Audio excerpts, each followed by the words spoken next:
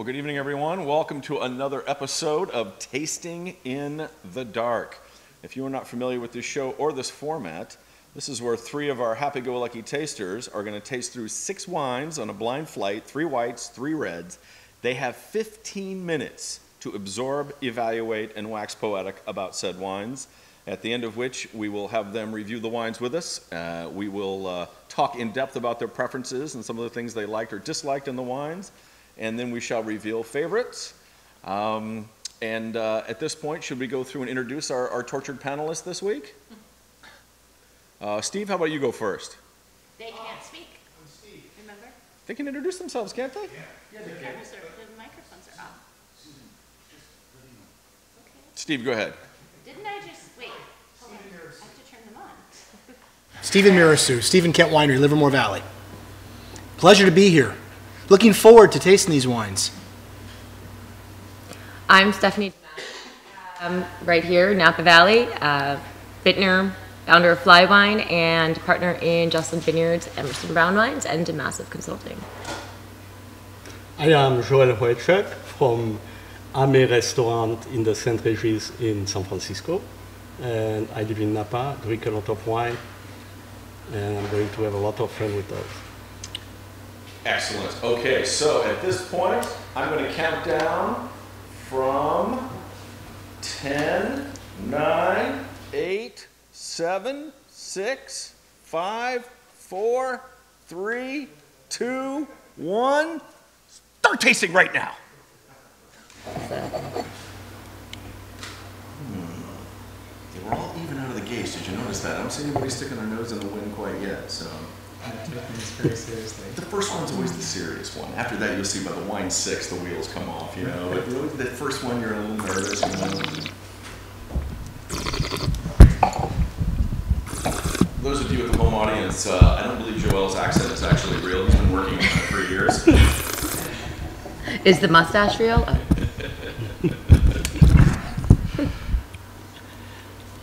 We'll have to check if the drapes match the carpet.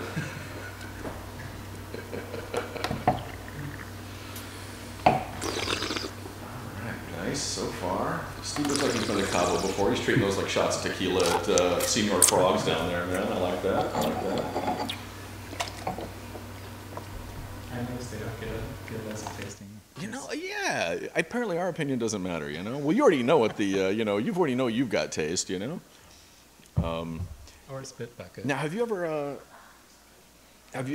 investigated this When Wines Taste Good app?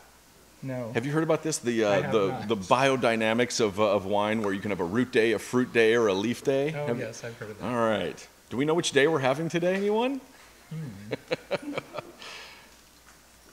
Team Stephanie! The bullpen has officially arrived. So, Christopher, it's your job to talk. Yes. All right, Joel is getting in there. Now, you know, the reason why I brought up that whole website about the fruit the fruit day, the leaf day, or the root day is we were wondering if, depending on what Joel had for lunch and is still trapped in his mustache, if that'll affect the palate of the wines this evening. I think Stephanie's a great example of how work study and parole can do wonderful things. I think as long as you serve your time to society, I think you're allowed to go back out and mix with the general public again.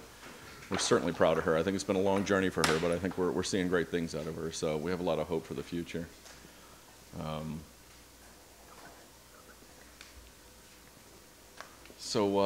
Steve, while these guys are tasting the wine, maybe now's a good time, without obviously talking about the wines that they're tasting, how did you come to be here tonight? I actually brought the wines tonight. Nice. That immediately makes you one of our favorite people in the room. And where did you bring the wines from? Well, the reason I'm here is because I own a business that is a brokerage, Okay. distribution company, Okay. and import company. Nice. Are there And- lap dances, or is it just... By my wife, Faith, yes. Excellent. She's a very understanding woman. After meeting you for the last 5 minutes, she's very forgiving, apparently. Yes. No, she's not. Do you have a shop that is a brick and mortar somewhere, or is it all online no, these days? We're wholesale only. Wholesale only. Okay, Yeah. so So we sell throughout California, okay. and we have a staff of 26 salespeople around California selling our wines. Holy Toledo, man, that is a crew. You keep all these people gainfully employed and out of the rain? Yeah. Fantastic, man. Would you say there is what got you to this point in the wine business? Did you start out this way wanting to go into wholesale, or were you? It's actually been a journey that's lasted over 30 years. 30 years. I moved from my hometown of Denver, Colorado to Los Angeles to play music, and I actually did have shorter hair at one point. But, I soon after moving to LA got a job in a wine shop. It was actually a local tasting room. I graduated to a fancier wine shop in Beverly Hills, and then I decided I didn't want to work weekends anymore, so I went to work for a broker. That broker turned into a well-known California distributor company, and after being like their top sales guy for 6 years, I went and started my own company in Los Angeles. And in the year 2000, my wife and I moved up to Napa. I had already started a business which was a winemaking venture, and I started a new distribution company all over again, and my wife is now my partner. Fantastic. Do you sleep ever, or is this just something you hang upside down for a few hours at night? Like, how does this, and how do you convince somebody that they should let you broker their wine instead of somebody else?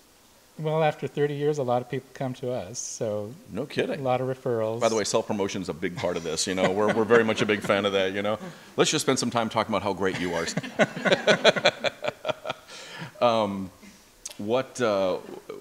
What have you seen over the years in your business and brokering and offering wines people out there in the world? Hey, remember you three, 15 minutes, man. You still have to pour your own reds up there, all right? Let's not get too poetic. What makes people want to offer their wine through your brokership than somebody else's? Well, it is, of course, competitive, but I think it is extremely out there. A lot of it has to do with personality. Excellent. And which one in your company actually has one, would you say? Certainly not me. Did you try one on every once in a while? Do you do like a fake accent like Joel once in a while? Or, you know, today we're going to be Dutch. You know? I actually do some good impressions. But nice. No, it sounds like you went to LA to play music and then you went immediately into the wine business. So does that mean the music thing didn't work out, or the street corner that you were working was already taken? Or how did the whole music thing kind of evolve for you? I actually fell in love with wine, and from that same street corner, or there were a couple of guys drinking wine out of a bag, you just kind of jumped in, or how did this all go down? Well, growing up in an Italian family, I was exposed to wine early on. But when I was working for one of the retailers in Los Angeles, I had an opportunity to travel to France. This was back in 1984. They still let Italians into France? When did this start? And that kind of did it for me. I was like totally in love with the wine regions. And was there an epiphany wine for you in France? Was there that moment where all of a sudden you realized there was a whole new world coming your way? Actually, the epiphany wine was not in France. It was drunk in LA, and it was a 1959 Chateau Lafite. Ah, all right. So we're going to start there, huh? Yes. A 59 Lafite in Right. LA, you know, is that a cliche? I mean, a 59, how did you It's come a true across a story. 59 Lafite? I had a friend in Denver who was basically a drug dealer, and he sold to this guy that had a great wine collection that got him into wine. So he brought some wine to California, and we opened it, and we're like, this is fucking great. Now that they've legalized in Colorado, are you regretting your decision moving to California? Not at all. Not at all. No. Not at all. Is your brokership going to include marijuana in the near future? No plans No, for that. no plans at all. Okay, No. so you're not going to diversify. You're going to stay with the wine thing. We already have Jim Clendenin making marijuana-laced Pinot Noir. He is not the first to do this, is he? He may be. I don't know. Now, are you going to have an actual section of your brokership for dispensary wines? Dispensary wines. Well, that's what they actually call them here Is in this California. like where, wines you know, on tap or something? Well, no, that's actually where you can go in and go, okay, I would like a Northern Lights Pinot Noir, or a Buddha's Hand Chardonnay, or are you seeing crossing over of strains with certain varietals? Varietals, yes, but not So nobody's actually open and notorious about the kind of marijuana they're using in their Right, wines yet. no. We haven't gotten to that part of labeling yet. Right. All right. Okay. Do you see us going in that direction? I do not. You do not.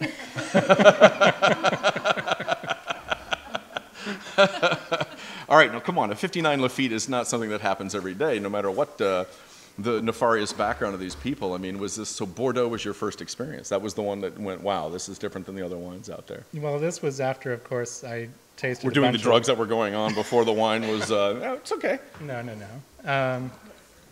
Bordeaux was definitely my first love. After the 59, where do you go from there? I mean, how do you top that? What's your next experience from 59? I mean, because they're not all, it's kind of a hit and miss game in Bordeaux. So There were a bunch of, 71. I did have luck to, taste several Lafittes and also Margaux, Mouton, all the first growths. And then at my wedding, of course, we drank a magnum of 76 Mouton. And that's our anniversary wine now. So fantastic, man. How long have you been married? To each other, I mean. Since '01, so that is 14 years. In a row. Yes. Fantastic. And what's your wife's favorite one? I don't think we have favorites. We just like to drink good wine. Very, very diplomatic answer, my friend. Let's see, where are we going with this? You're working in brokership. You've seen wines come and go. You've seen the horrific business model that wineries go through to get their product out there to the world. So did you launch your own label at some point? I certainly did. In what fact, on earth were you thinking, man, or just go back to the whole drug Bordeaux thing? Is that when the idea occurred to you? It seemed like the natural progression to me. Because you thought you could do better than anybody that was offering you wine, or it's just different? No, I wanted to do something different, though. Okay. And I came up with this idea to do a kind of a super Tuscan Ribera del Duero blend. Say all that again? A super Tuscan Ribera del Duero blend. Right. So Spain and Italy. So again, skipping over France. Yeah. Well, and Cabernet. And 'Cause Cabernet. Don't okay. forget we're here in Napa Valley. Okay. So you're making stew. Just everybody's invited into the hot tub, man. Like you'll just blend it all together in one big pot and just go crazy. So way before the Prisoner ever happened, I was, blending Cabernet, Sangiovese, and Tempranillo. Okay. And just because that was what was left out there to buy in California, or did you actually seek out those varietals? I actually wanted to do something totally different. Did you shock the first farmer when you walked up to him and said, I want to buy Tempranillo? And he was like, come on, nobody actually wants to buy this in California. I actually had to go to Spain in 1998 and get cuttings back here and have them planted so that I would have a source of Tempranillo. Did you suitcase them, or did you go through a nursery? Don't lie. Every night in the hotels would soak them in a cold bath. The next morning, wrap them in wet newspaper in a garbage bag, and then I carried them from Spain. 1 minute. 1 minute. Were you clothed during this whole experience? I carried them from Spain to Germany, and a German winemaker I was affiliated Strapped with. to your legs like black hash coming out of Afghanistan? Like, this sounds like a very nefarious story, man. He actually mailed them back. Really? And they returned to California before I did.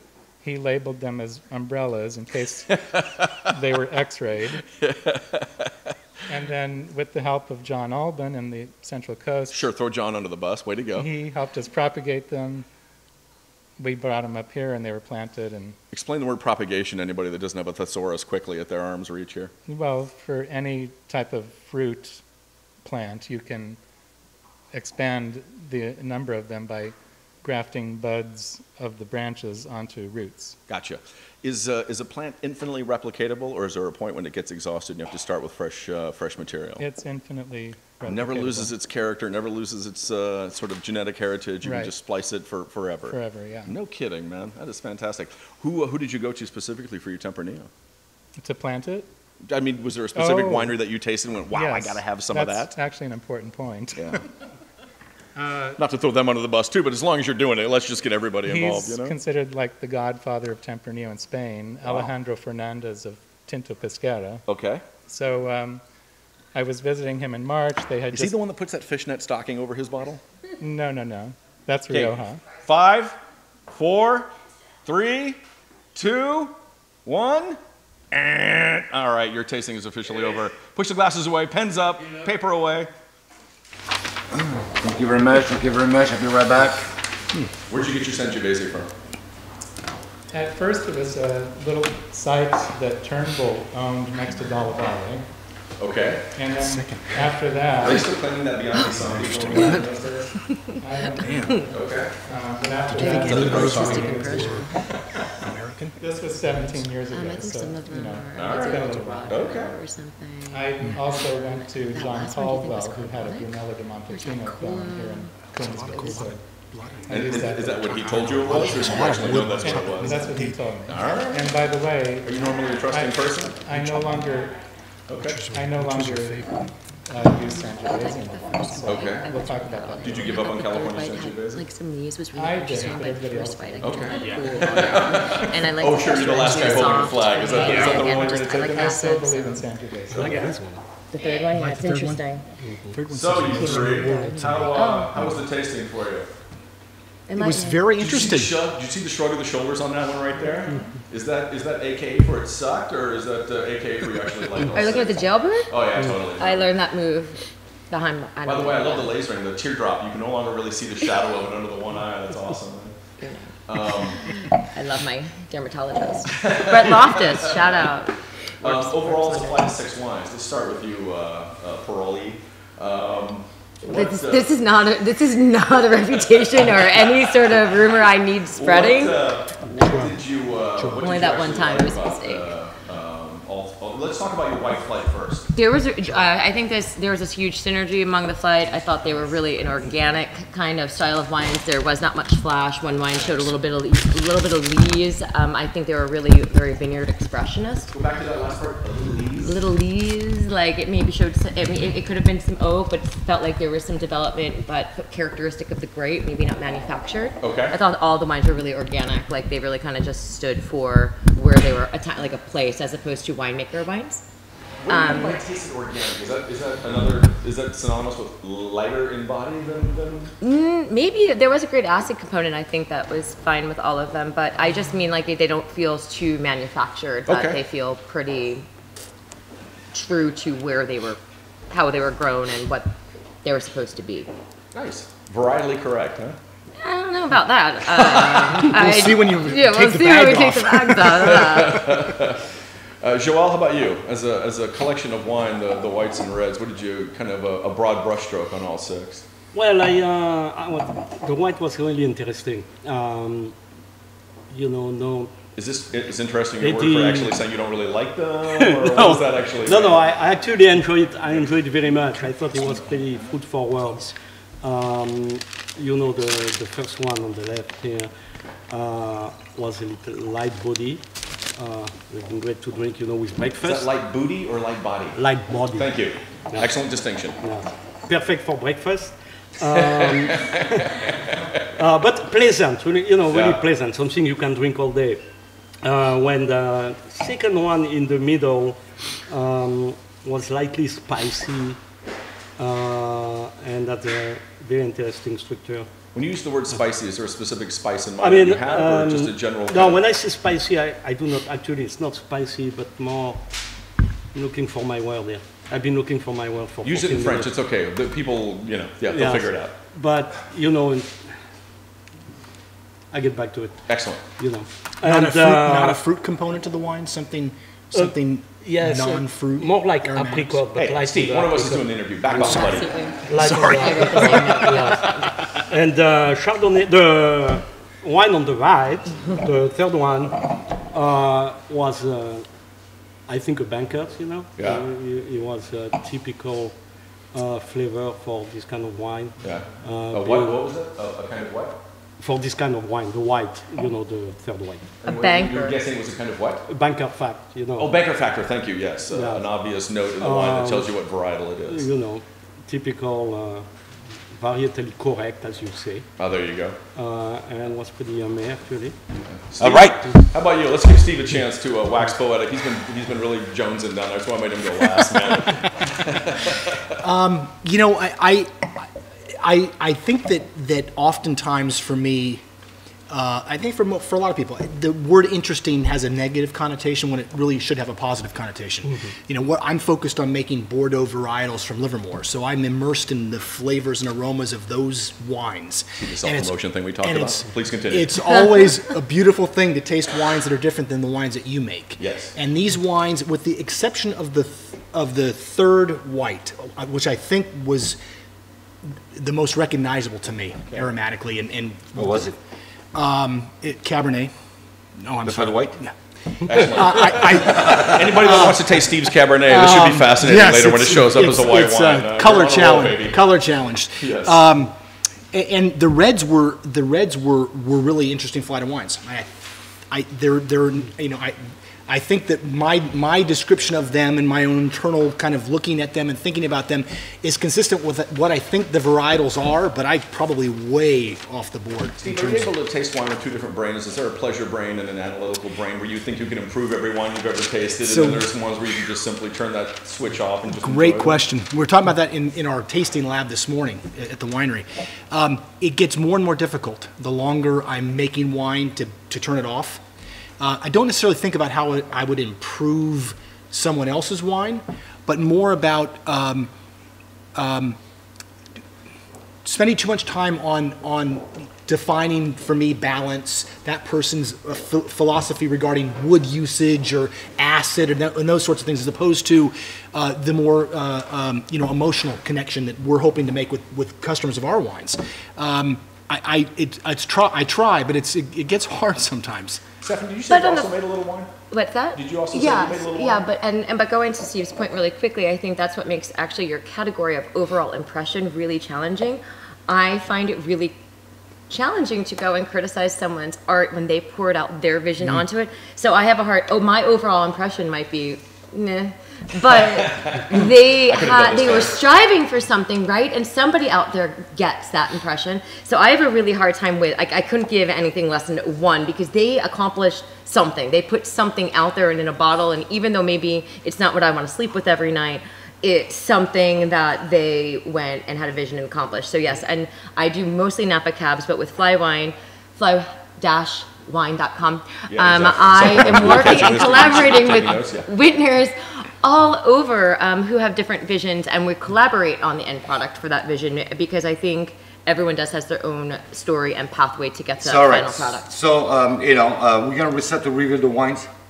I'm going to be asking questions about, you like it, you don't like it, why, and etc. And with DDA obviously standard under Joel for the accent, by the way. You would know. Yeah, that's right. And then you'll be talking about the wine a little bit more about the background of it. So the first one, the least favorite of all, is wine number E, or 1E. So let's reveal this thing here. E. Sing the song if you forget how the alphabet goes. It helps me. So E. Stephanie, you don't like it. Joel, you like it.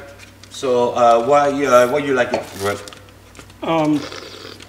I like it when I taste wine. I always think about the food I will have with it, and I would love this wine with a duck. A duck. So you're bread. playing When this I food relate like in my something. head, I'm playing this food wine game, and I'm pretty sure like that on its own he has a certain characteristic, but if I have it with a duck and the right sauce, it will be. Will you guess the varietal? What kind of grape is it? Will you guess it? Oh, I think it's a Sangiovese. Okay. About you, Stephanie? I was going south of France or something. It feels really hot to me. It doesn't feel like there's a lot of fruit development in it. I love acid, but for me, it's almost what's it called? What's in your gut? That acid in your gut. Yeah, that. All right, That's that one. So the one E was an Hermitage actually, and So you got south of France over Sangiovese, but take credit anyway. Go, baby. I was Go, closer man. without bidding over. An Hermitage? Oh, south of France, not the south of the Rhone, guys. so Okay. tell us a little bit.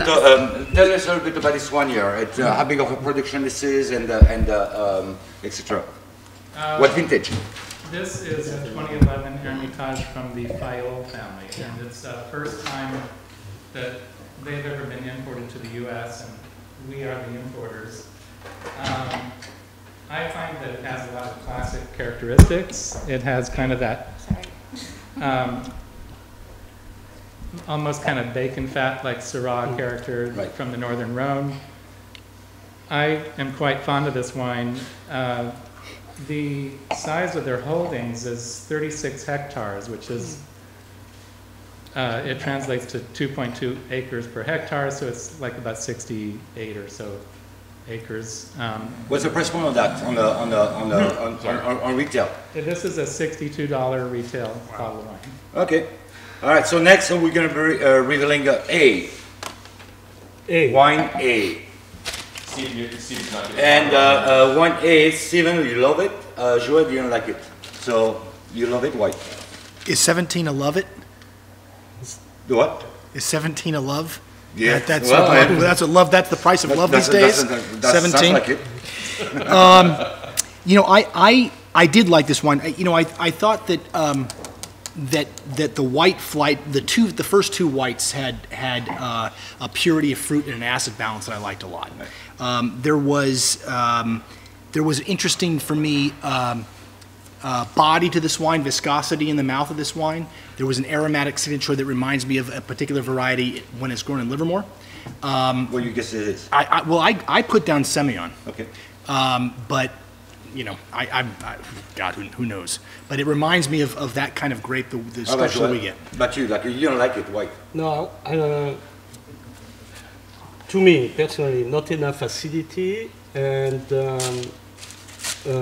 very short finish. What variety do you think it is? I will go to Sauvignon Blanc. Sauvignon Blanc. A is Something. Perla de Garda, Lugana DOC. Perla. Did that actually What answer is the that? question? I'm sorry. Oh, The one that says it looks like Colt 45, actually. I'm gonna try that. Delicious. But it's on the back here, like, you know, so people can grab the bottle and try. So Steve, what's the actual varietal in that? So what is it? This is Okay. Perla del Garda is another family-owned estate at the south end of Lake Garda, the Lake District of northern Italy, the Lombardia area. Magic ton of Salo. The grape varietal is Trebbiano di Lugana, so it's Trebbiano. it's their own selection and it's grown in limestone, stony soils at the south end of the lake there, which And is the not too Frizzante? far from George Clooney's house, although he's Wow. like home. Dirty right now. Put this on the side here so people can help That's themselves. interesting. All right, so next one we're gonna go with is wine B. So wine B, that's a good score. I mean, I get a 15, I get a 17, I get a 15. You know, that's pretty good. So I haven't heard from Stephanie. Stephanie, that's one of your favorites. 7 points. You know, tell me why you like it. I just really love the nose. I actually kind of thought it was flabby, but I absolutely love the nose, and I'm such an aromatic person, so it got like a perfect score in Aromatic. That's the word I was looking for. Thank you. and I did think it had a really good aftertaste or finish, as some of us. But yeah, I really enjoy the nose. It's got like, it's a little bit tropical. It's a little bit mineral. It's a little bit stony. Like, it's just, for me, that's what wine's about. Yeah. I'm gonna go with Steven. So 15, no, why not 16 or 17? I couldn't dance to it. No. What do you mean by that? I don't know. I You're not a dancer? just made it up. I like the wine. I like the wine. It shows like it. I mean, Yeah, I thought there was an interesting carry through structurally with the wine. You know, for me, the fruit components seemed like it might be slightly sweet. There might be a sweetness there, and it finished extremely dry. Is it like residual sugar? Yes, I would expect residual sugar on the finish, given how candied the fruit note seemed to me. And there was a floral and fruit note component, kind of a matrix together that Is that a bad thing, residual sugar in wine? not necessarily. Okay. Not in the wines that are meant to have residual sugar. Right. Cabernet, it's a bad thing. Okay. Would you guess the varietal? It's white. That's right. That's a good start. It's like it is white. It's like, you know, Education and it seems like, you know, sommeliers. You know, I said Viognier. Viognier, okay. How about you? I'm in Alsatian category somewhere. Like there's like some dry Gewürz in there with some Pinot Gris, maybe some Riesling, like a 5-star or something. Yes, first I was going, you know, I was thinking about Gewürz and things, aromatic word, that's why I wanted to say. But, you know, I get this aromatic and everything. I really enjoy the wine. And I will go to Albarino.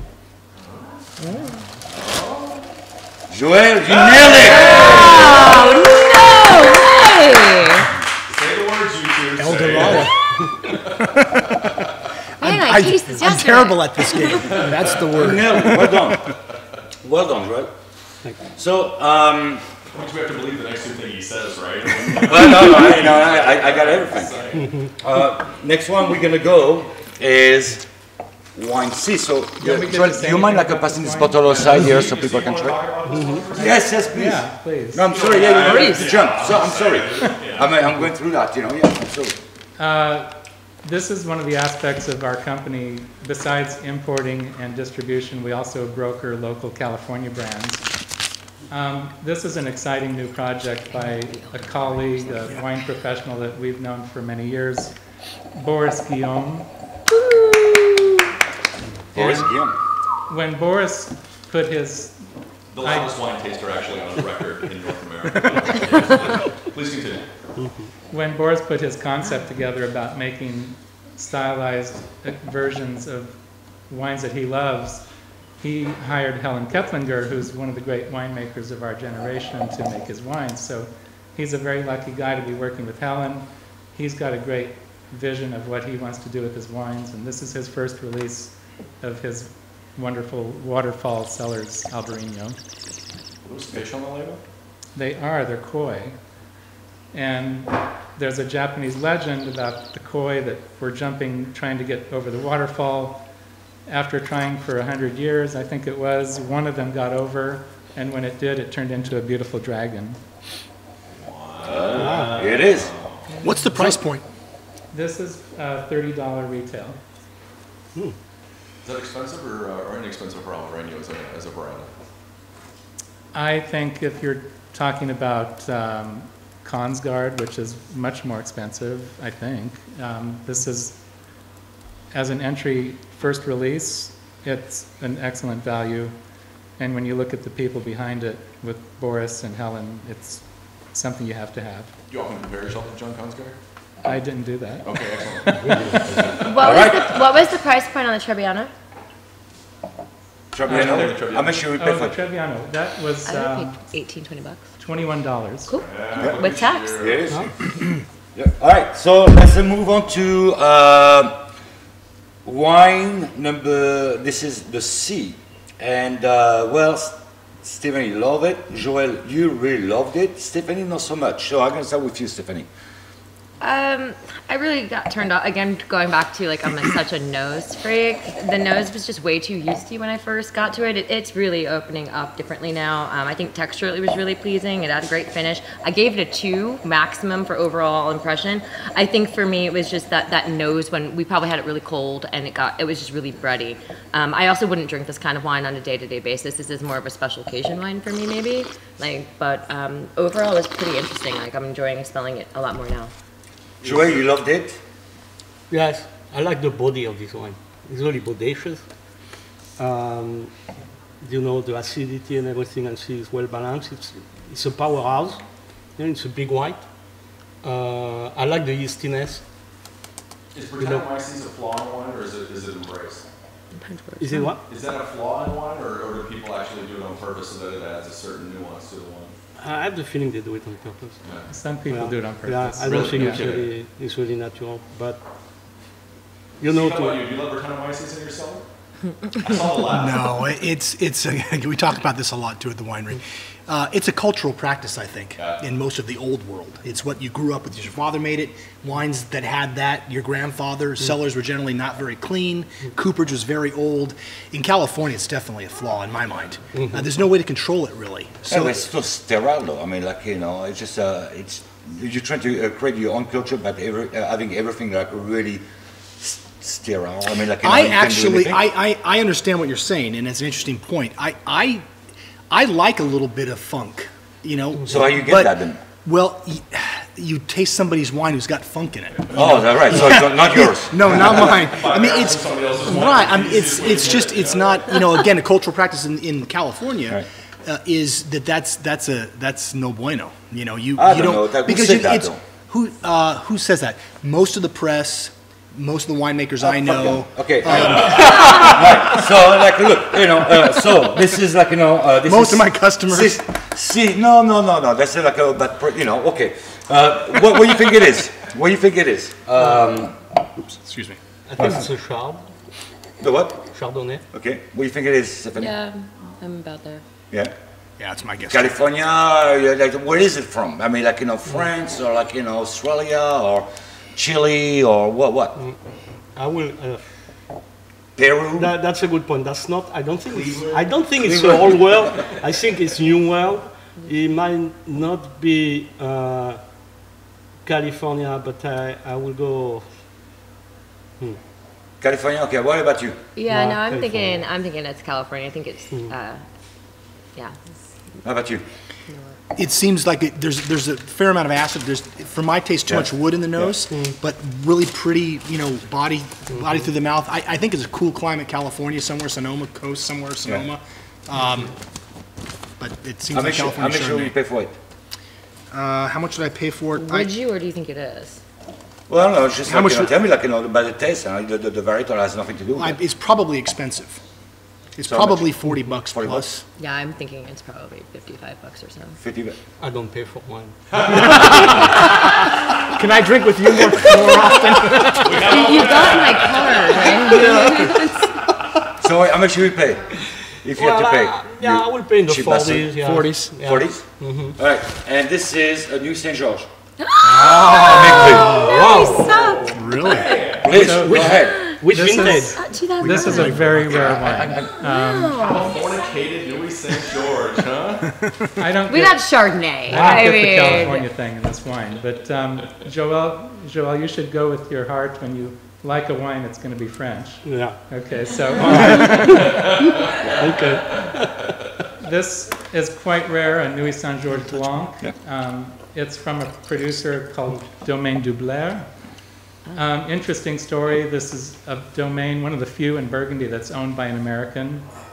He was a political journalist and actually a White House news correspondent that California. loved Burgundy. He went and made wine with Patrice Rion and Jean-Marc Pilot. Was able to buy a little piece of property in Savigny-les-Bains, and now he's able to buy grapes from incredible vineyards. This is quite rare, and it's $93 a bottle retail. You know, I can get you to the rodeo for $14 if you want to smell Brettanomyces. You don't have to go $98 to get there, man.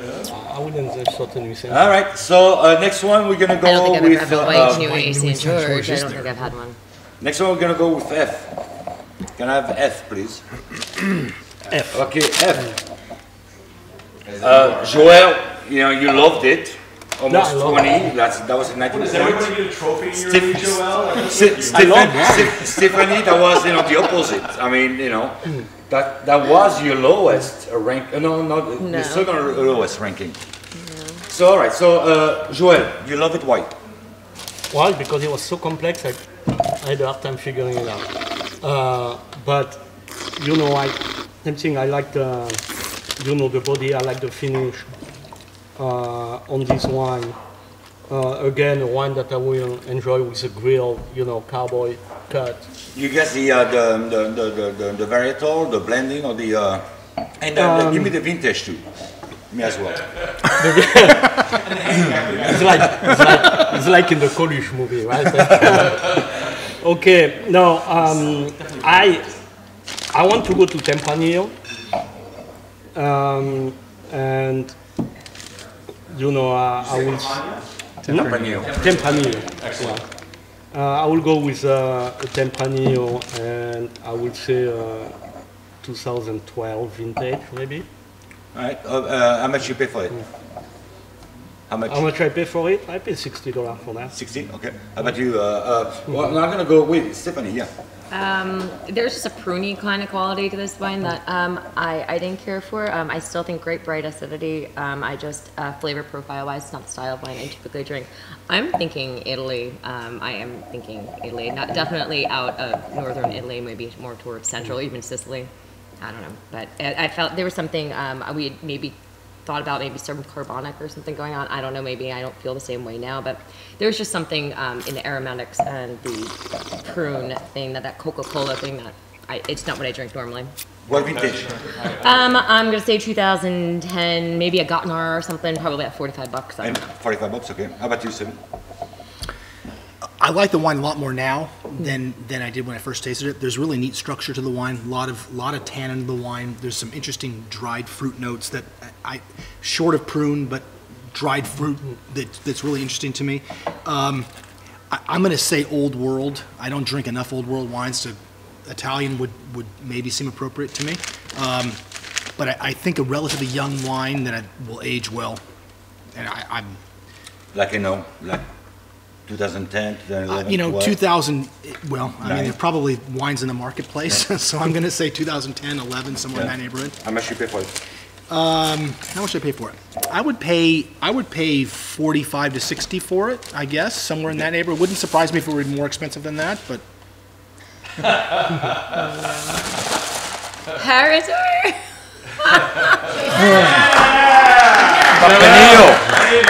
Is it Tempranillo? Really? No kidding. Yeah? I drink a lot of these wines. Peter, that's not fair. A ringer. Tell us about this wine. It makes me happy that everyone thinks it's old world. That's something I like to try to achieve. The fact that it's 2007 and it hasn't actually been released yet. Really? It's an upcoming release in June. It's a Reserva cuvee, which I kept in barrel for 3 years and in bottle for 5 more. So I release it after 8 years from the harvest. It's going to be $57 retail. Oh, nice. And it's 64% Cabernet, 36% Tempranillo. Nice. Really pretty wine. Very cool. Why hold on to it so long? Well Is that done. your own personal preference? I like to push the envelope of what's considered a reserve wine. But when you release it, you think you should go bottle to table in terms of Right. release it, because it's not, instead of holding up the Right. other retailers or restaurants to age it for you, like Exactly. I don't Okay. understand why more winemakers don't do that. And it's called cash flow, Steve. Yeah. well, I guess that's why you have a distribution company on the side. What's the production level on that wine? 120 or 100. Let me see. What is it? 117 cases. Nice. That's really cool. And the last one we're going to be revealing is wine D, the winner of the competition. It was very tight. I was like 18, 17, 18. That's great. So you guys are all agree on this one here. What was so special? I'm going to start with you, Steven. Again, what I liked about the wine was I didn't know really what it was. I had some guesses as to what it was, but it was a great structure of the wine. Again, really interesting aromatic notes, some tea, some rose, some really neat neat aromatics. Great flavor. I thought great structure throughout the wine. Nice length to the wine. I thought it was a delicious wine. You guessing the grape? Not yet. Okay. Wait till Stephanie? Joel tells me. Yeah. I'll agree with him. He probably is tasting it. He tasted on Tuesday. You're like your highest rating with. Yeah, wine this is my wheelhouse. It's soft. It's pretty. It's that tea, those great aromatics, a little cedar, and like just that perfect amount of fruit and acid and easy drinking. Clearly, my vote has been all night for the wines that are a little bit more easy drinking. And I'm like, for whatever reason, I drink a lot of Italian wine at home. This wine feels really familiar, and I'm saying something in Italy for that reason. Maybe more like a Barbera or something like that. Okay, and Joel? Yeah, that's really interesting what you say, because when I tried, I like the wine a lot. I would have that with some nice quail, and a little slab of foie gras with it. Tell you to restaurant buyer. When- on the nose, I was going, as you say, like Nebbiolo, Piedmont in northern Italy. But then I look at the rim, looking at the wine. You know, I was thinking maybe Grenache. So I went with the Grenache. But you might be right with the Barbera. But I went with the Grenache. And all right, so I'm going to reveal that, you know, but, you know, you're going to tell us the price point. But, New World or Old World? I say Old World. Old World? Yeah. New World, Old World? I'm thinking Old World. Old World? I want to say it's Old World. Okay, you're ready for Old World? Oh. So, can you hear me on this mic now? Oh, cool. Joel is amazing tonight. This is He's this rough. is a wine from Sardinia called Canonau de Sardinia, which is a synonym for Grenache. Ladies and gentlemen, No kidding. come on, in the studio. Go away, go away. Actually, they believe that Grenache originated from the island of Sardinia. And this is a producer named Gabas. This is their Reserva wine from the 2010 vintage, which was declared a Tre Bicchieri winner, which is considered one of the best wines of Italy. On Sardinia Reserva, is that 2 years in oak, 3 years in oak? What's the barrique I protocol? believe it's 2. 2 years, thank you. I don't know how you get a Grenache out of this shit. I mean, this is like incredible. I mean, that's tight though. I mean, it's like, what's the vintage? 2010. 2010. Wow.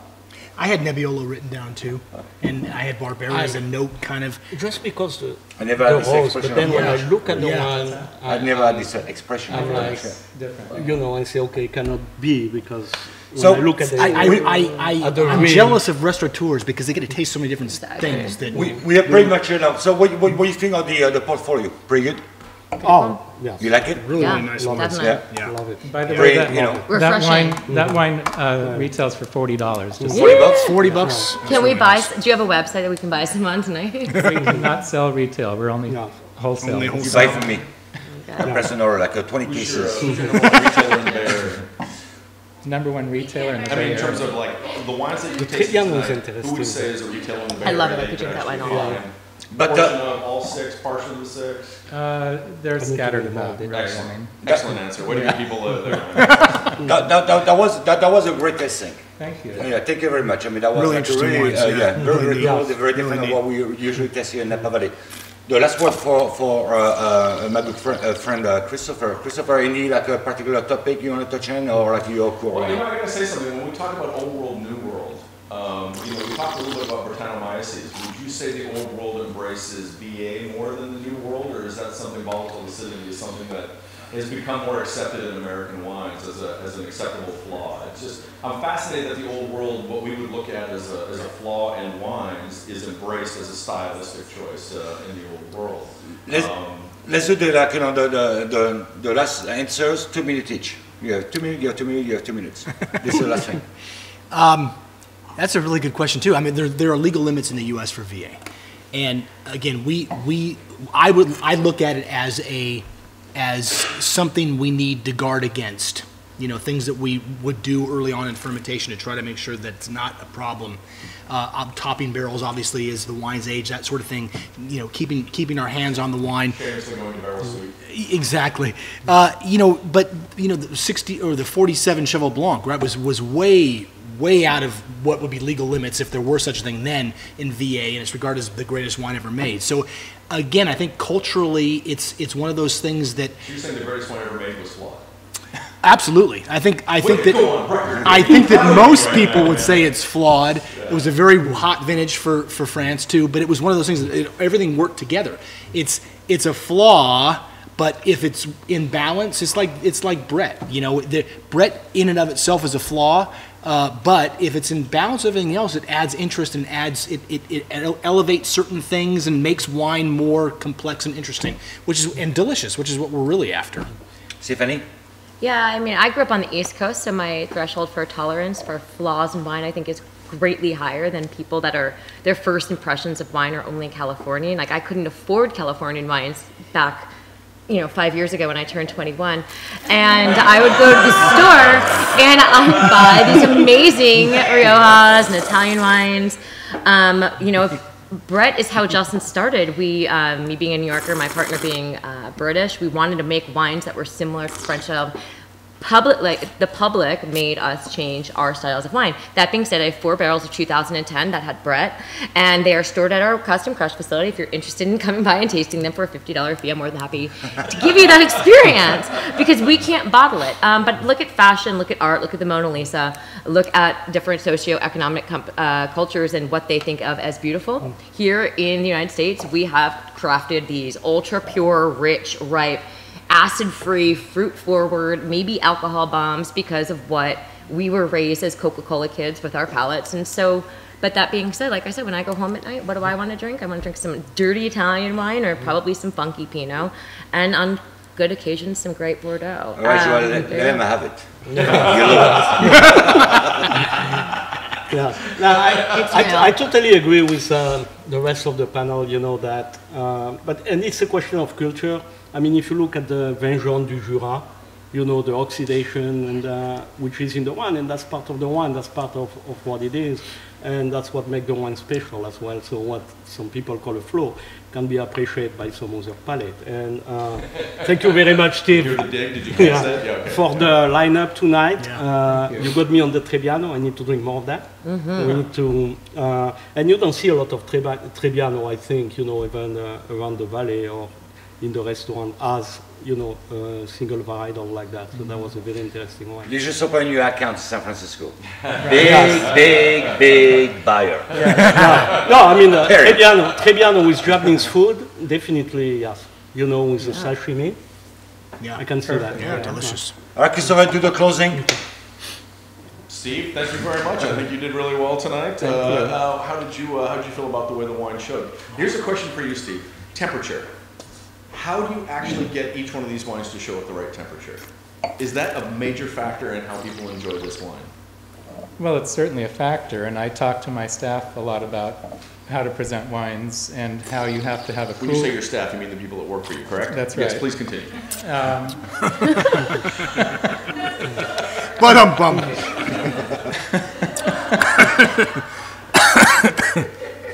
You must carry a cooler with blue ice and keep the wines at a good temperature. Way to end the show. What's a good temperature for drinking wine? Whites and reds, same temperature, or is there a different temperature for both? Yeah, I think cellar temperature for reds and cooler for What does cellar whites. temperature mean to the rest of people in the world? 55 degrees, So you drink your reds at 55 degrees. if possible. Outstanding. How about your whites? Cooler, and then champagne even colder. Okay, outstanding. What's the future say for you as we close this entire experience up? How do people attach themselves to what you're doing and to go find your wines out in the world? What's the best path to find these wines out there? Well, Is there a website they can go for yours that will track them to where to find the wines? no, No. I think Okay, awesome. we're very into it. He works for. Your marketing department just called. They all quit, actually. Yeah. If you are dining around Napa Valley and happen to see a back label that says imported by Vintage Wine Marketing, that's us. Or Parador, of course, enjoys a lot of local support, and even around California. The future, I think, well, in the immediate future for us is Portugal.